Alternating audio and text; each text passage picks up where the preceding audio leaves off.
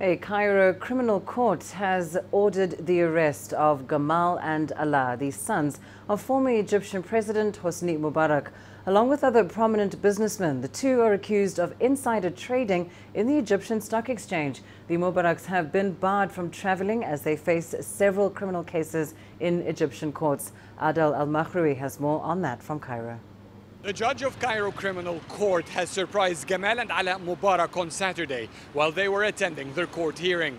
The sons of former Egyptian President Hosni Mubarak and 7 others are accused of illegally gaining over $140 million through inside trading. Among the defendants are current and former board members of Egypt's well-known investment bank EFG Hermes. Some of the defendants remain at large. They're accused of violating the Egyptian stock market and central bank trading rules to make unlawful profits. Gamal, who was once seen as Mubarak's heir to the Egyptian presidency, is accused of facilitating the process through his connections with government employees and moving his profits from the Watani Bank of Egypt shares to Cyprus. His share is estimated at over $28 million. Defense lawyers have denied any wrongdoings.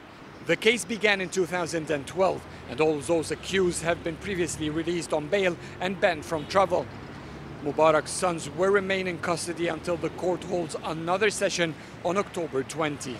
Gamal and Alaa Mubarak have been previously found guilty and served time in prison for other corruption charges. They were found guilty of embezzling government money dedicated to renovate presidential palaces. The two were released from prison in 2015. Adel el Mahrouky, CGTN, Cairo.